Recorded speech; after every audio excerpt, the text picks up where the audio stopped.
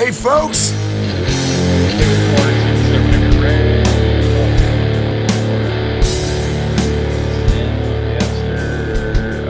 so whenever you're ready, you just roll. Okay, I'll bring us in. Ready? Yeah. All right. Hello out there in Packer Nation. Welcome to another edition of the Absolute Packer Podcast. We're on episode 51. We are... I had a total brain fart there. I'll have to keep going. We are glad and happy and elated to have Jeremy back with us. He's been gone. It felt like he's been gone for like 6 weeks, but it actually hasn't been that long. It's just been a couple. But we recorded one podcast without him while he was down in Florida doing some stuff. But he's back, so good to have you back, bud. Good to be back, guys. And we're in the thick of the off season. It's getting closer to the end here. Thank goodness we're coming up on training camp soon, so we don't have to sit here twiddling our thumbs and trying to think of topics to come up with. Hopefully, a lot more of them will come to us. Rather than us trying to manufacture things, although it is a 365 24/7 365 type league, so there is always stuff to talk about. So it's getting a little late for us. We had a couple of little technical difficulties that we got through, and it's getting late on our end. In fact, it's past my bedtime, so let's just plow through this some bitch, right? I'm just kidding. So the biggest thing to discuss is the Packers released their financials the other day. They're the only publicly traded professional sports franchise, so they're the only team out there in the world that basically has to report financial dealings and have them become public, which is unique and interesting. You can learn some stuff from it, I think, but some of it's just I don't want to say playing around with numbers, but let's just say what it is. Some of it is kind of playing around with numbers, but I just wanted to go over some of the highlights and then we can kind of discuss in a little bit more detail. So, profit from operations, and this information is pulled right from the Packers site. So Profit from operations fell from $34 million a year ago to just $724,000 for the fiscal year that ended in March 31st, 2019, a decline of 98%.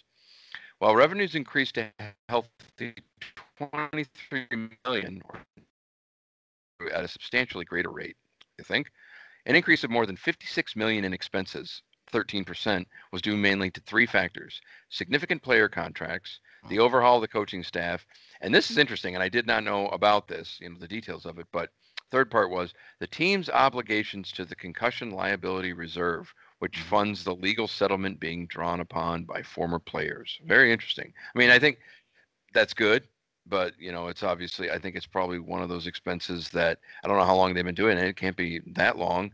And there's a good chunk of money's in there. So anyway, real quick, sorry. Total revenues reached $477.9 million with total expenses at $477.2 million. So basically they broke even if you look at it from that perspective. Anyway, it's kind of interesting. I don't pretend to be an accountant. I don't a financial guru. So I'm probably going to have to defer to one like Christensen on this because I know he loves this type of stuff. But no, I mean, all kidding aside, just kind of open up to both you guys, Jeremy and Elliot. What do you think of this? I think it's much ado about nothing. Yeah, I think the same. Yeah. But I think when you kind of look at the big picture, it just goes to show you that the Packers need to win to be financially viable. Because we own them pretty much. The community here owns them. It's very important for them, even though they do get part of the collective bargaining, that every team pours in and all the profits get shared amongst all 32 teams. We still are viable because we are doing well, or we were doing well in the past, and we were able to keep money in the reserve to sign people like Aaron Rodgers and to sign Zadarius Smith and Preston Smith this offseason. So it's important for the Packers to be financially viable. And this kind of shows you that the direct affecting cause when they do poorly. No doubt. That's a good point because they had a losing season last year. I didn't even really bring up on the field, but nonetheless. But their revenue was up, so that's not true.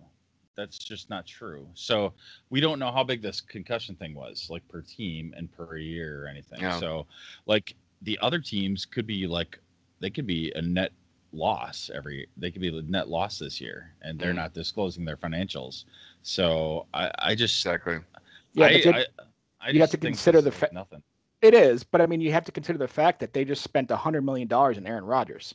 That money doesn't just come from nowhere. So that comes off of the ability for them to be profitable, because the money that they make in the profit has to be tied back into all of this. So it's huge. It ties back. Yeah, I know. I mean, so they're like the signing bonuses and all that kind of stuff. Yeah, I mean, I get that, but there is that salary cap that kind of helps temper that a little bit across the teams. And the revenue sharing, I think I didn't mention it in there, but I can't remember how much money they got that each team starts out with. They basically start out at, not zero. They all start out at like X amount of shame on me for not having the number in front of me, but they're not starting out. It's actually a heck of a lot more than that, because they get, tens of millions, if not even, hundreds of millions. I think it's from the revenue sharing between all from teams. From the revenue sharing, it's somewhere between 100 and 200 million. Yeah, I don't remember the exact figure, but per team. Yeah, it sounds about right. I was going to say about 150 million, which nothing to sneeze at. You know what's interesting? No. Now the reserve fund, I call it the rainy day fund, or whatever you want to call that. I want to say they have close to, if the last time I checked on what that number was, it's close to $500 million, I think. And I guess the Packers, if you look at it from their perspective, say you have a strike, say you have, a work stoppage, how fast do you think they could blow through that cash? They've said that they want their general fund to pretty much fund themselves for one season. So that's how much and how long it'll last. Yep. Isn't that interesting? Damn near 500 million. And if does that equate to one season? Yeah, it does. Oh. Because you rattled off the numbers. Their revenue is $477.9 million. Mm-hmm. So, yeah. And we've been crying about needing to venture into free agency, and this is part of their part of the drawback of parlaying in free agency, because they had to hand well over $50 million in signing bonuses and guaranteed money. That all comes from the general fund. Right. And when they said there was coaching turnover, I got to think that a lot of that is buyouts of old coaches. Yep. Not just salaries of new coaches, and then whatever happens in between there. So, like I said, if anything, it's interesting when the Packers release this information. But to your point, Elliot and Jeremy, I mean, how much does it really tell you? Not a whole lot. It's kind of a shell game in some respects. Well, it doesn't tell us much because nobody else exactly. There's nothing to compare it to. Right. It's numbers in a vacuum in a way, Right. So what are the other teams? I mean, like if Google releases their numbers and Microsoft releases their numbers, there's a discussion to be had, right? But like if the Packers release their numbers, but the Cowboys or the Bears don't, it doesn't matter. And what's funny is when you think about it. So the Packers are the smallest market professional sports team in professional sports. Obviously, number 32. So where I'm going is, the picture of their quote unquote financial health, whether it's revenue, profit, expenses, all that. If they're number 32, right. Supposedly, just all things considered, do they appear pretty healthy, and how are things going there? Things are going well for the league. You can think they're not number 32 in revenue, and that revenue split for the TV and everything like that. I mean that potentially helps because we had to deal with our local media market to find that we can short, right?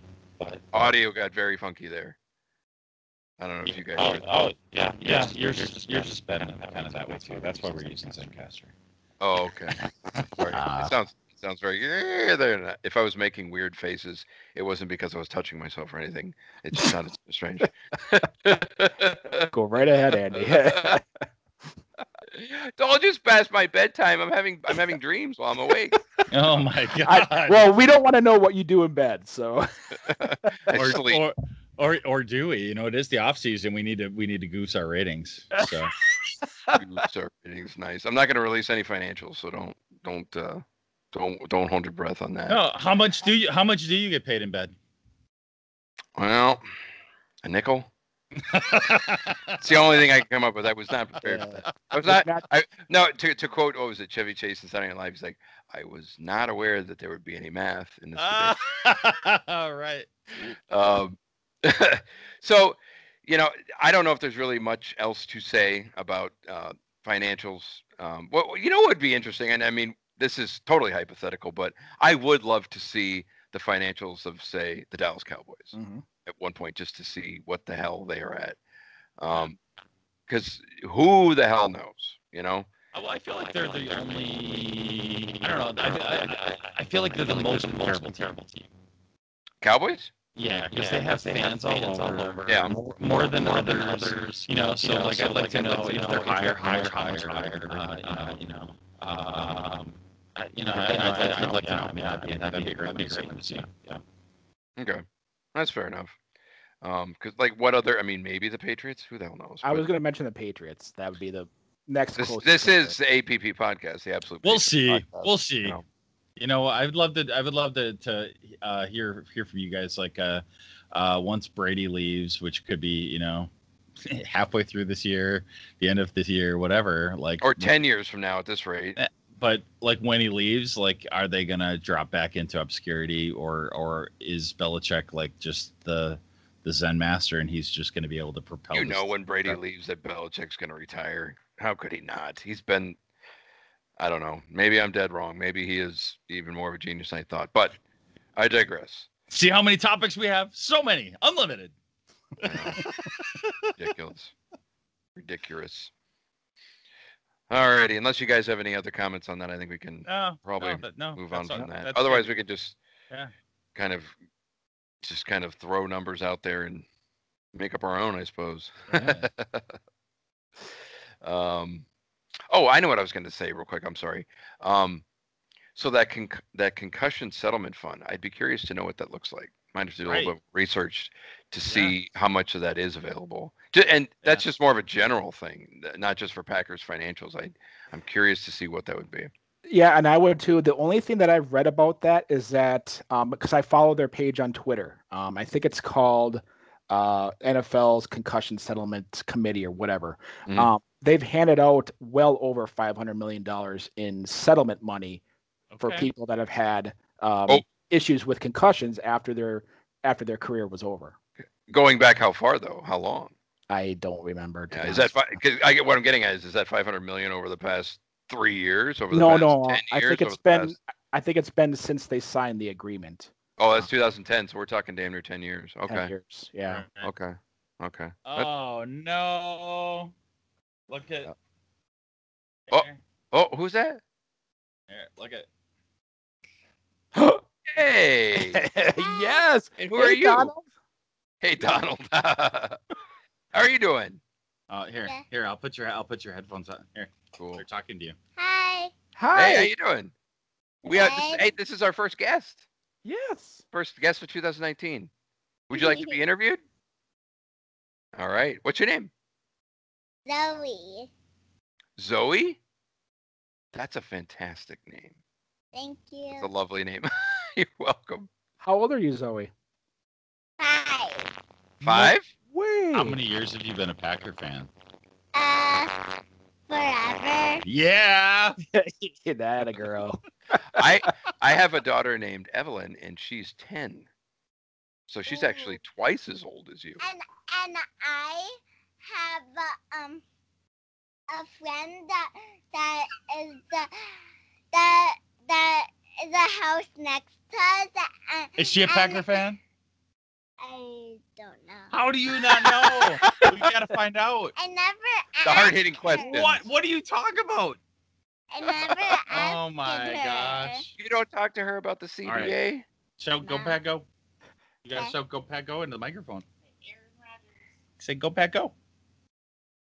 Go Packers, go! That a girl, Zoe.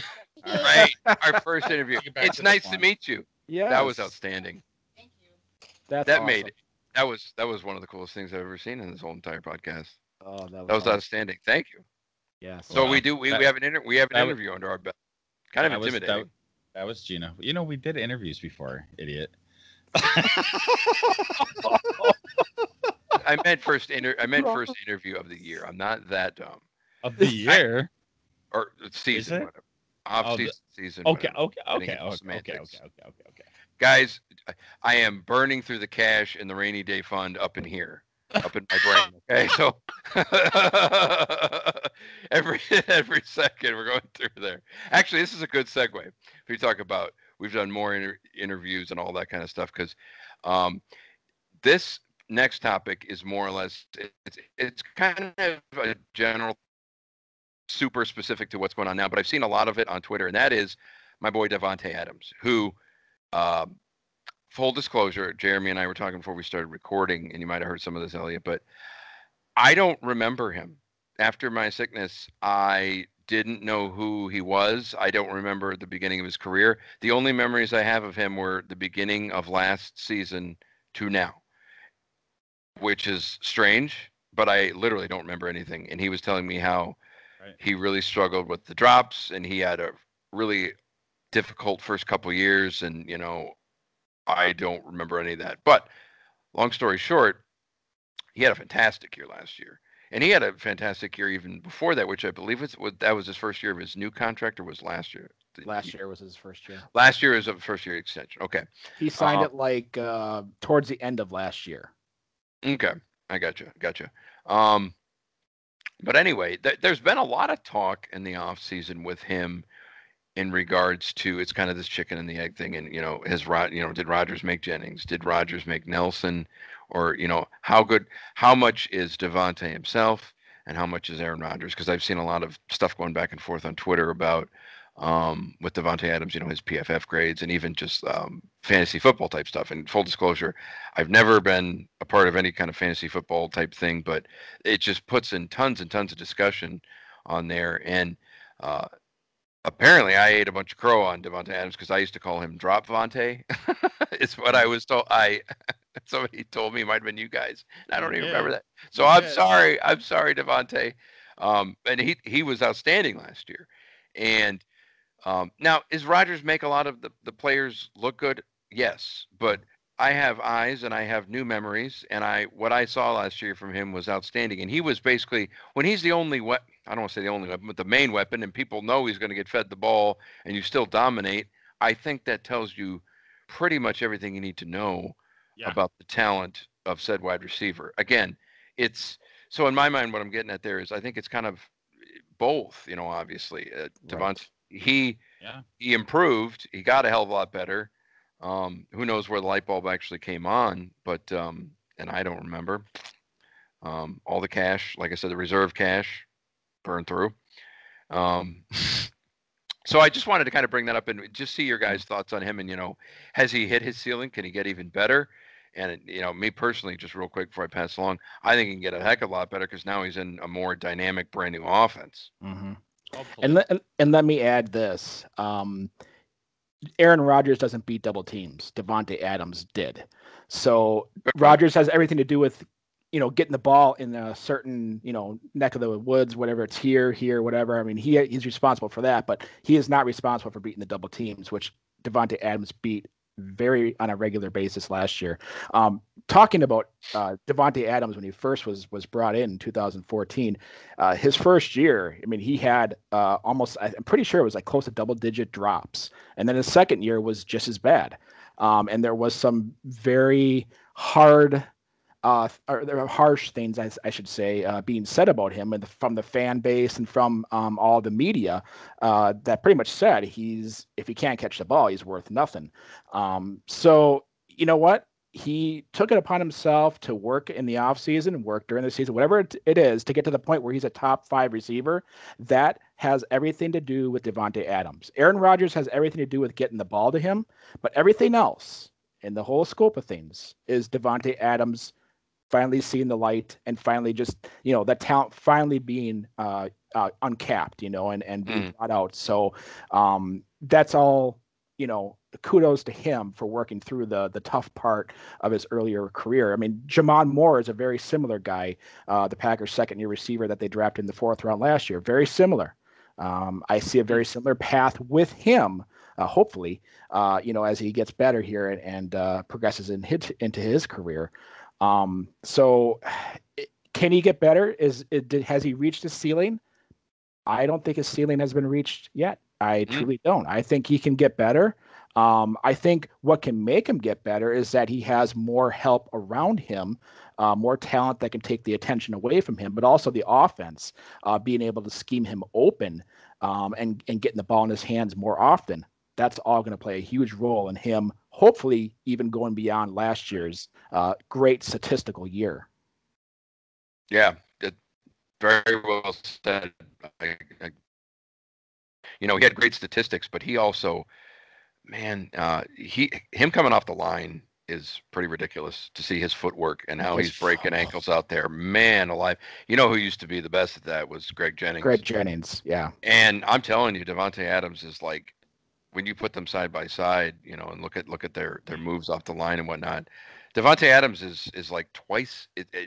He seems like he's twice as good, twice as shifty, twice as smooth, and that is saying something. Let's just say it right now. Davante Adams, his feet as a whole are the best that we've seen in the past few decades in Packer history. I mean, there's nobody that can touch his feet and be able to just shift on a dime and get open because a cornerback breaks his ankle. Because he's it is something. It's unbelievable. Yeah, he kills people off the line because he's not the fastest guy. No, but he just precision route runner and just unbelievable off the line. So yeah, kudos to him. I don't know if you guys have anything necessarily any more on that, but I did want to. Not really. No. I thought it was a good. I guess. Wait a minute. Wait. Go get Zoe. We got to find out what she wants. What she thinks. Well, yeah. I mean, she's all in on Donald Driver. Oh, I see. Yeah, nothing wrong with that. Nothing wrong with that. Yeah, I guess the only thing I would add is, I mean, that's all true, right? Everything you said is true.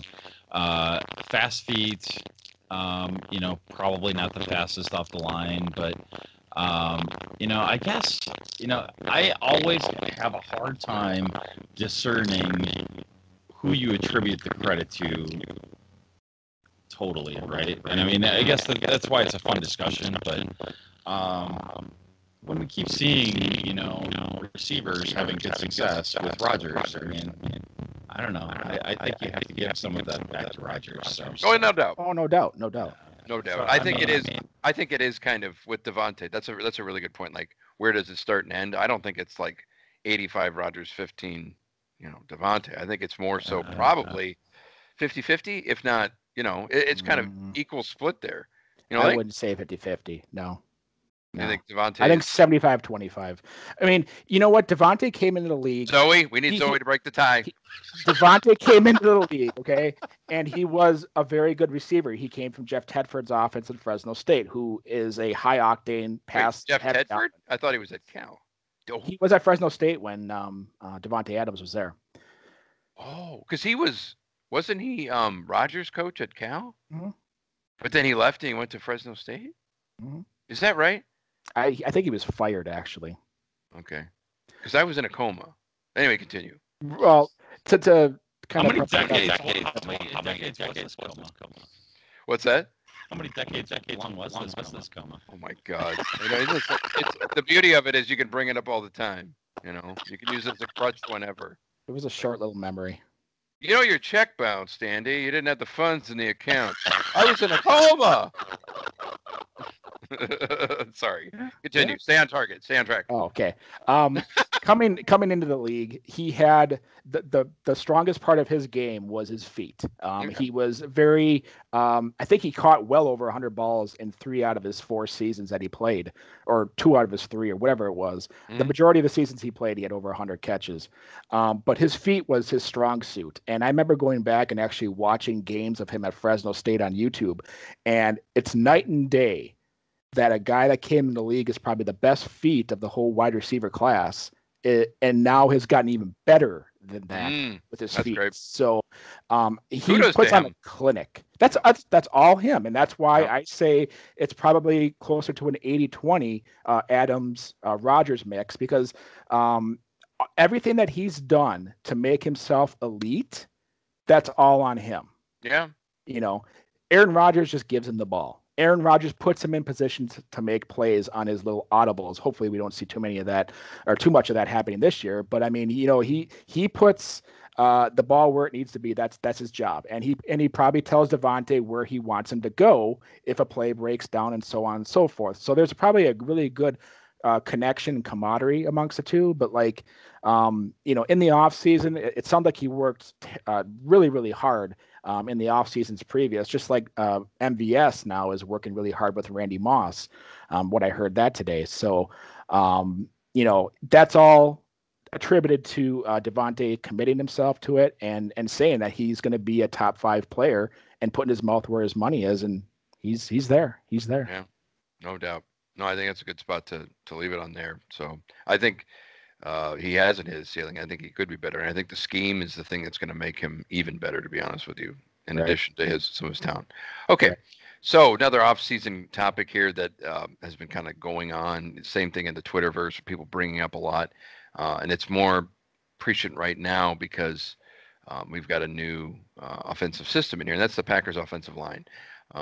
DBhak, I think he was graded the best pass blocking left tackle, might be over the past 2 years, if not.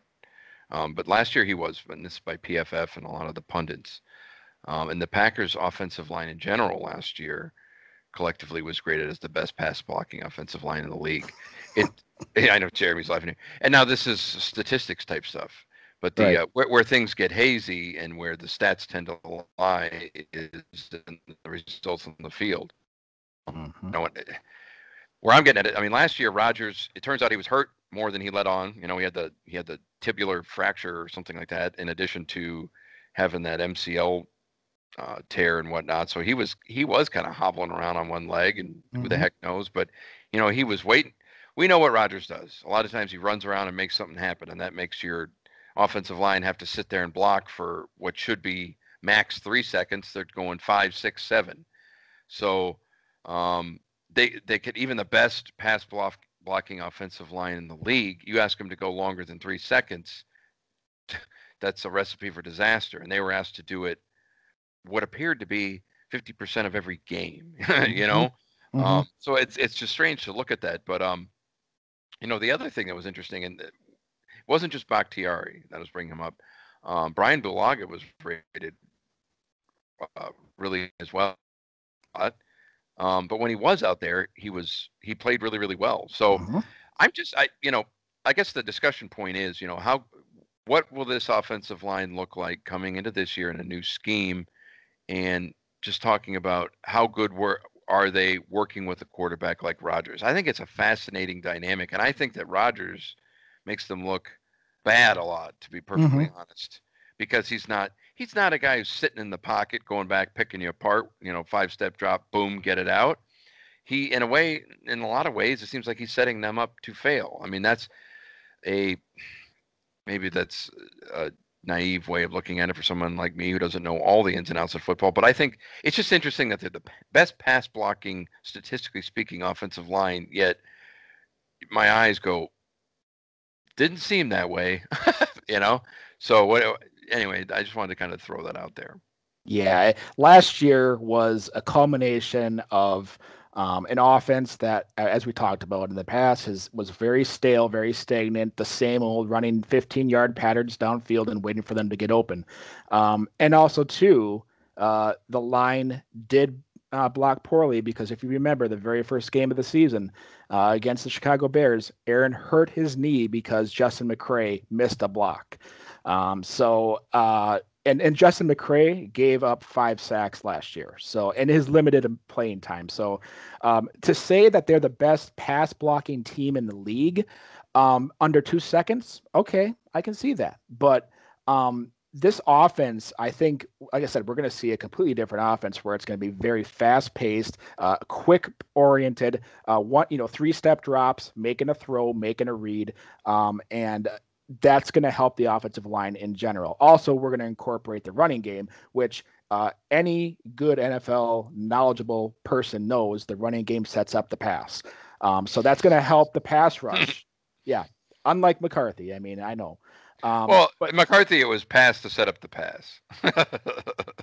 But he did say, and I don't remember when it was or where, but he did say that the pass should set up the run. And I was like, that is backwards, because if you're not consistently hitting the pass, how is that going to help the run? Because the line is, or the defense is still going to clog the line, and they're going to dominate you on every down without a running game. So that's just completely false. But they gave up 53 sacks last year. And you can attribute probably a good chunk of them to Aaron trying to make extra time and find the open receiver, because the play calls were all downfield. And that's what happens when you don't have an exit route, where you can hopefully, if your hot read and your 2 read and your 3 read aren't open, hopefully your 4th read is open because he's running a safe conservative route that makes him open, over the middle, or something dumped off or whatever to a running back. That all helps. Sorry, I didn't mean to cut you, but you bring up a really good point there. And I just want to make sure I got this one in. And there were so many times where Rodgers could have dumped it down. Oh, yeah. Dumped it down so many times. Multiple times per game where he could have just outletted 5 yards to a guy who was quote unquote wide open, and he never took that. Aaron Jones would have had 80 catches if he took the checkdowns from Aaron, or if Aaron actually saw him and made the attempt to throw to him. I mean, look, the Seattle game that we were all watching together, he had him on a handful of plays underneath, and he just refused to throw it to him. And we better not see that kind of crap this year. I will go out and say that we will not see that. If we do, then we have a problem, because we're back to square root one. But that should not happen this year. If anybody has gone back and watched the Tennessee offense from last year, even though they do not have a dynamic quarterback, they do have a pretty solid nucleus around Mariota that it made them okay. But if they had better talent, that offense would have been top 10 in the league, I see a lot of positives into what is going to happen this year with the offense, just because of the philosophy that LaFleur is going to bring in, where he wants the ball getting rid of, quickly. He doesn't want Aaron sitting back and taking hits, and he wants to use the running game to take the pressure off of the whole offensive line. So, yeah. But okay, but it sounds like you're saying that Bakhtiari is not the best in the league. No. I will say this. He is, and I'm saying pass blocking, not run blocking, pass blocking. No. Pass blocking, David Bakhtiari is the best in the league. Brian Bulaga has been a steady presence when he's been healthy. Everything inside has been the issue. Lane Taylor had a really a below average year last year, but he also had injuries with his knees and his ankles and stuff, so he wasn't 100%. Corey Linsley is playing above average, almost to a Pro Bowl level status. Yeah. And right guard was an obvious hole that needed to be filled up this offseason, and they did that. It not pointing fingers at the left tackle, at the right tackle, and the center, but everything in between. Yeah, the guards were an issue. Mm-hmm. So when we go off of the only numbers that matter, and that would be the 2020 Madden NFL numbers. Yeah. I don't know if you guys saw that at all. I think this just came out today or yesterday. So Bakhtiari is our top rated player in Madden. And then the numbers fluctuate over the course of the year, which is updates that update the stats according to the season. So last year, Rodgers was a 99, which is the highest you can have. And over the course of the season, they dropped him down to a 91. He's starting the season this year at 90. Seems about right. I don't think I disagree. Wait a minute. He's a 99 is the highest you can get. And he was a 99 to start, and he only went down to a 91. Well, I mean, he is Aaron Rodgers.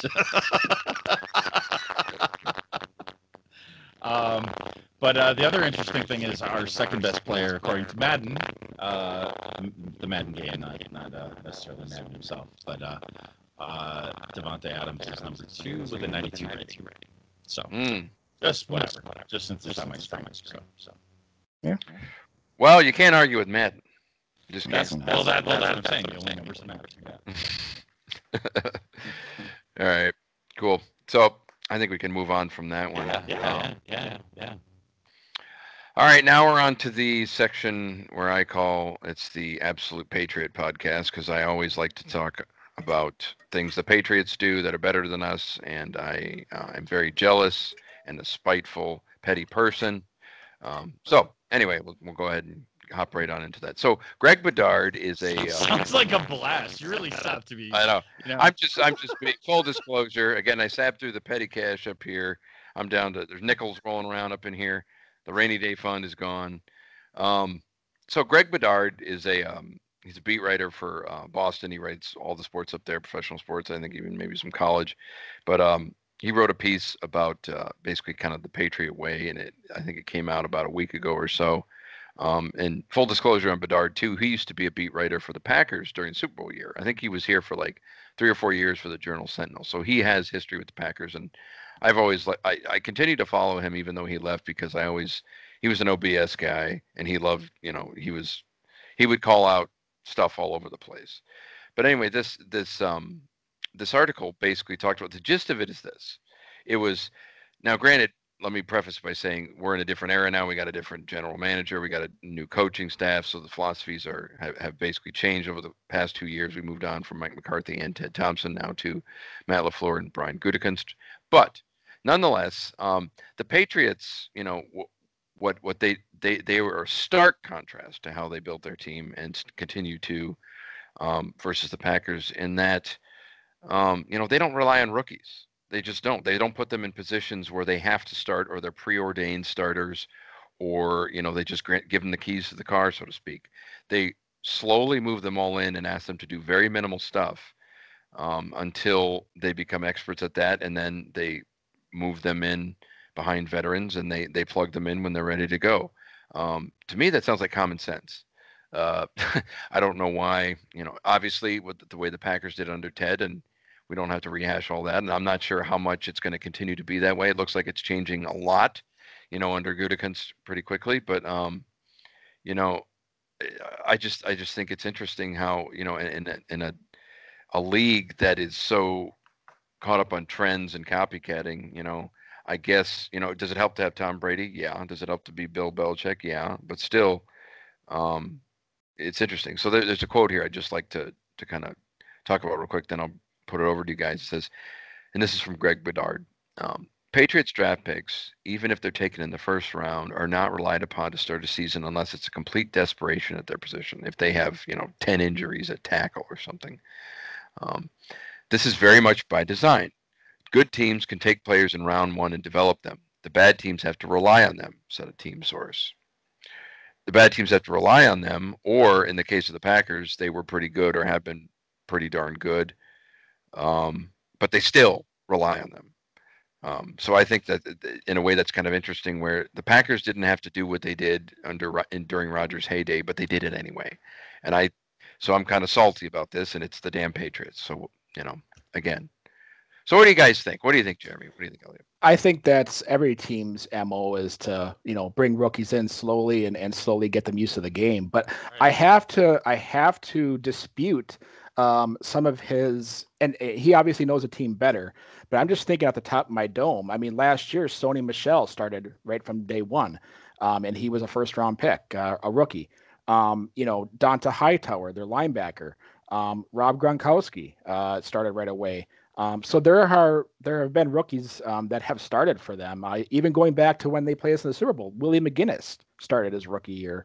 I have to question some of that, but in general, I think every team wants to have a team around that the rookies can pretty much use the first year as a get to know you kind of a deal. And that's how things would ideally would want to work out. But the way that today, ever since free agency took hold in 92, that has changed the whole game plan between teams, because now teams are filling holes every single offseason because you always have turnover. And how you fill that, you either dive into free agency or you draft, and hopefully those draft picks are playing. So it's a different change. If you're talking about the 90s, yeah, I would say that rookies tended to not play in their first year, but we're talking about 2019, and rookies are always going to play. I don't care whether they're the Patriots, whether they're the Packers, one of the best teams, New Orleans Saints, rookies are always going to play, especially your higher picks. You're forced to use them just because of numbers and schematics. So the way that the game has changed, I don't think he's right or wrong, but I tend to disagree for the most part that rookies play right away, and you have to because you have turnover every single offseason, and you have to fill those needs with who, So. Yeah, I mean, you're right. I'm not an expert on the Patriots either. I guess I take what he's saying to mean is, not a black and white thing, right? Mhm. So, maybe they're just better at it, so it's not happening quite as much. All these things, like the difference between the best players and the worst players, it's a matter of inches, literally, in a lot of circumstances. So, Sure. maybe they get 0.9 injuries for every injury we get, so they're able to do that at a slightly better pace, and that could be the difference, right?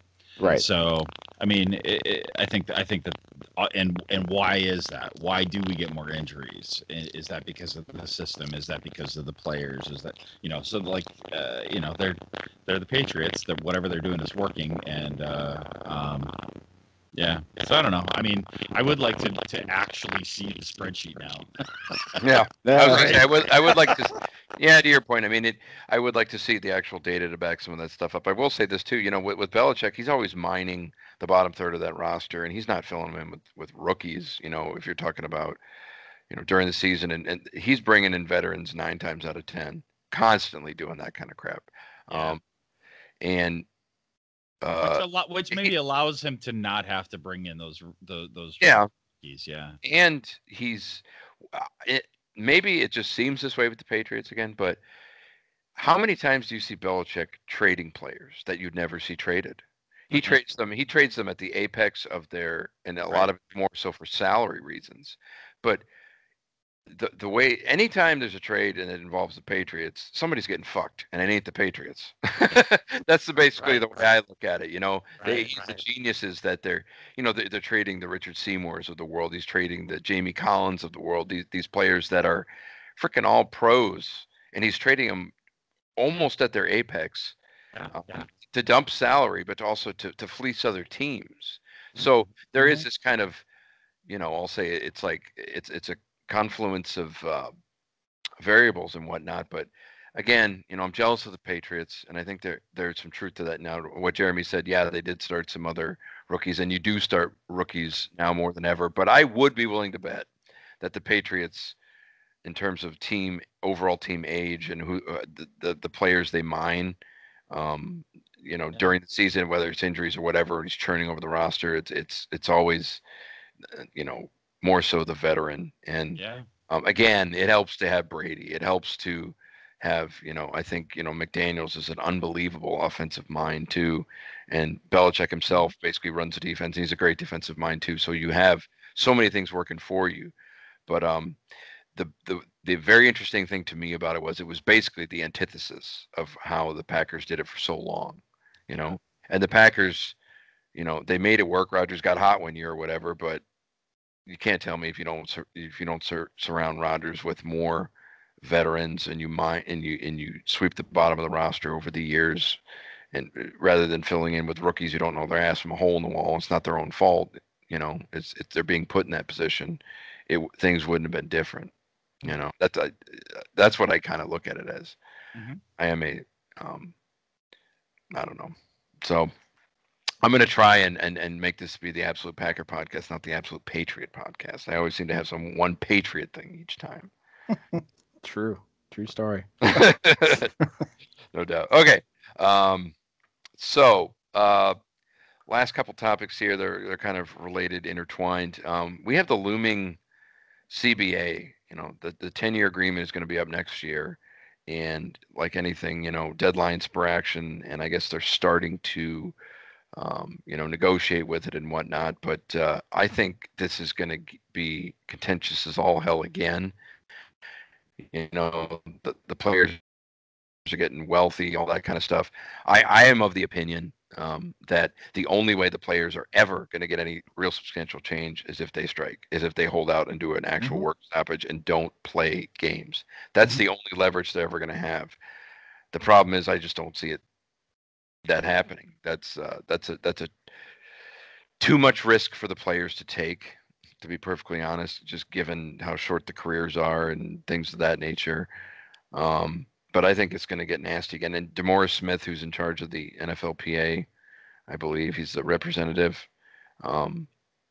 He doesn't strike me as much, seems okay, but I think they could probably do better. I mean, he was doing a lot of blustering during the last CBA, and they got bent over the barrel. Players got screwed in the last CBA, if you ask me. But again, they on having these games, and they just couldn't do it. That was the big thing. And within the CBA discussion, there's been more talk, and they're bringing up again that the NFL wants an 18-game schedule. I will never be in favor of that because it's going to water down the product, more people getting hurt. But if the NFL can make more money, they'll do whatever the hell it is. So anyway, open for discussion on this. Yeah, I think I brought this up in our discussion before we talked.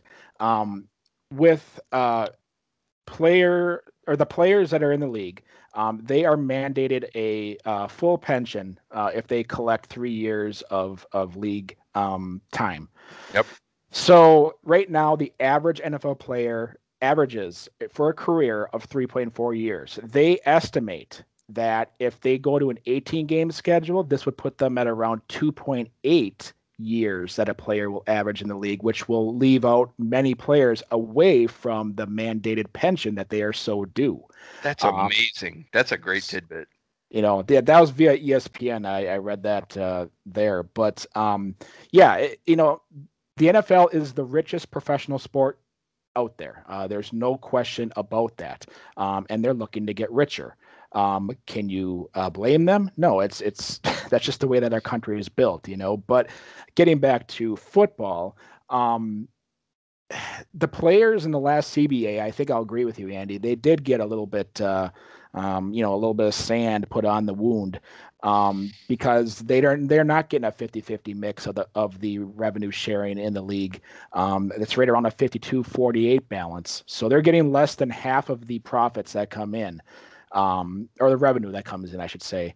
So the players are looking to be closer to a 50-50. They're also looking to protect the middleman, which is just like, society. The majority of the population is middle class. The same thing goes for NFL. The majority of players are middle class. And what they want to do, the Players Association, the players, they want to protect themselves. They want to give these guys more guaranteed money because they don't want to see just Aaron Rodgers and Patrick Mahomes getting the guaranteed money. They want to see everybody from Aaron Rodgers down to Marquez Valdez-Scantling or Jay Sternberger. They want to see everybody getting a fair share of the pie.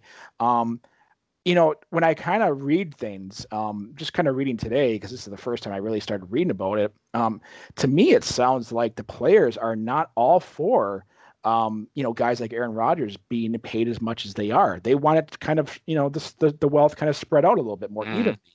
And I guess I would agree, but I'm also a firm believer that if you produce, you should get paid, just like anything. But how much do they get paid? I mean, like I said, Aaron Rodgers, after the first game of this year, will make $101 million since last year, since when he signed a contract before training camp. So that's a gross overestimation and a gross. Yeah, but that's only like 50 million after taxes. Continue. I had to throw that in. I just had to. Sorry. It's closer to 30%. That's long story. I won't get into it, but but yeah, the players want. They're really going to start bargaining hard to protect the middle player or the middle guy, and even the bottom guys and the veterans as well. Veterans right now, if you have over, I think it's 8 vested years, you're guaranteed a certain salary based off of your time put into the league. they want to increase that because they don't want guys to be playing just because they want to make an extra buck. They want them to play because they love the game, you know. And the people that want to step away, they should be able to step away. But not everybody's able to do that because finances obviously play a role into that. But I know I went not completely, but a little bit off topic. But no, I think it's all fantastic. This is a great discussion. You know, it's just I think the players definitely have a point in saying that I'm trying to think of a middle of the ground player at this point. Let's say Josh Jones, for example, middle of the ground player deserves to make his money. Well, he has to perform too. So I don't believe that he should get the money. You have to have some performance value. So then I'll throw it up to say, Brian Bulaga, does he deserve to get a new contract? I mean, he's proved it. I mean, he's, his play has, when he's been healthy, he's been one of the top right tackles in the league. So, comparatively speaking, I think he should get paid because he's produced. So that's going to be the interesting point. And it's good that they're actually starting to talk about this right now because, like you said, we have one off season and then, the contract is up. So they have to get a head start on it. And everything that I've read so far from DeMaurice Smith has pretty much said the talks have been positive. But the one thing that kind of raised their eyebrow was this 18-game schedule. Because this is the funny thing that and this is the only way they're going to get it to sell. But the funny part of this is not all the players can play 18 games. They can only play 16. Yeah, so in the geez. Packers' eyes, we would only see Aaron Rodgers 16 out of the 18 games, just to put it in perspective. Who wants to pay to go to a game if Aaron Rodgers is not playing? I know. So, is that going to work for the fans? No. I think fans would be ticked that they'll have to, the season ticket holders especially, they'll be ticked saying, hey, I have to pay full season ticket value when I can't even see full value in the field. Yeah. Is this going to, I agree. Is this going to turn fans away from the game? I think it could, Yeah, I agree. And the NFL so desperately they've been talking about an 18-game schedule off and on since the last CBA. And maybe even before that. It's like they really, really want this because they really, really want the money. But the justification to do it just destroys the product. And they want money, and it's always I hate to say it, but it comes down to money, in the league. I'm going to bring this up again. I had said before we started recording the actual podcast, and maybe you heard this, Elliot, but I said it to Jeremy. I said, I love football, but man, I'm really starting to hate the NFL. The way they treat the game and what they do, at the expense of, just, half the games are becoming with all the flags and all this and that, and just all these things that are taking away from a good product on the field and in the name of money. And let's be honest, it's all in the name of money. Well, totally. And let's think about this. The biggest off-season hurdle the past two off seasons has been concussions. And now we're talking about extending the season. Yeah, no kidding. That if that's not talking out of both sides of your freaking mouth, that's right.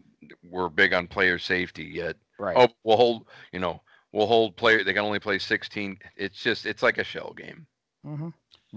So I'm going to be devil's advocate. Do All it. Right. Yeah. So we're making this podcast. We put it out. We don't get paid by any of the platforms that have this on their services. Some of them. I got a check in the mail the other day. You guys got it too, right? Yeah. I mean, your underhanded negotiations notwithstanding, most of us. Don't worry, it bounced. Check. So things go up on YouTube. YouTube makes hundreds and hundreds of millions of dollars, billions of dollars, very profitable. And the creators don't get much of anything. It's no different on anything, right? So there's a glut of people that are willing to work for next to nothing, and they love doing it.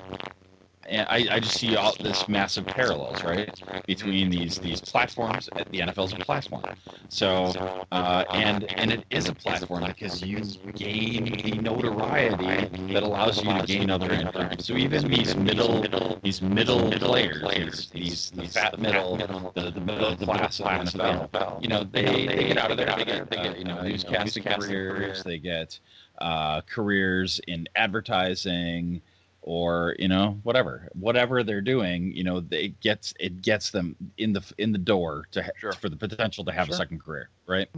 And that's what we're all sold on, like, oh, you're going to be a YouTube star, whatever, right? So there's just this ton of people out there. So what possible incentive does the NFL have to meet their demands? None.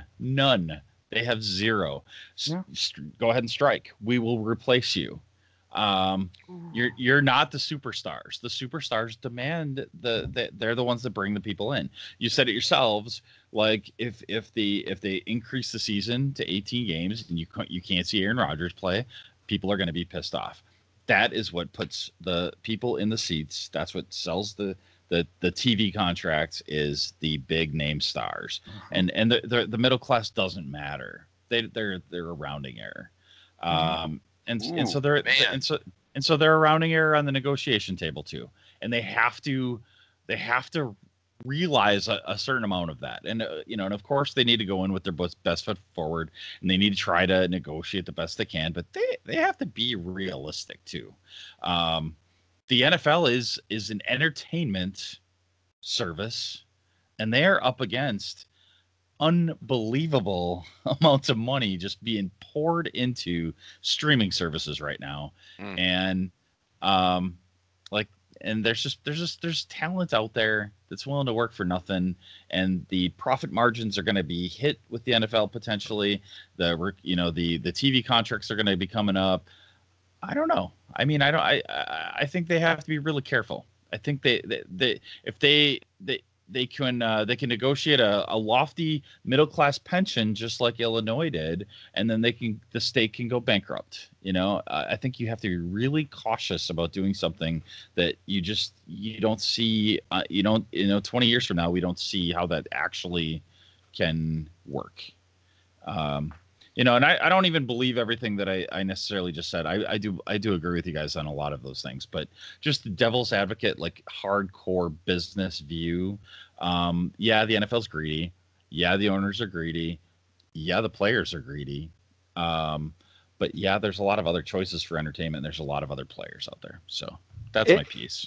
And I think that you bring up some great points, Elliot. And the point that I want to bring up now is just kind of a counterbalance. I've been meaning to do a blog for months now about how the top paid quarterbacks perform with their team. And I'm not going to give away the whole gist of my article, which I got to get out there, but over half of the top paid quarterbacks don't even make the playoffs. So if you don't protect your quarterback, which is the highest paid position in the league, and your brand ambassador and everything, if you don't protect them with middle of the ground guys, they're going to be nothing, and you make nothing. So that's why I go back to the middle class being taken care of, because they're protecting the Aaron Rodgers, the Tom Brady's of the world. They're making them look good because they're doing their job. True. So True. No, this is a great discussion. I didn't see it quite going that way, but that's a good thing.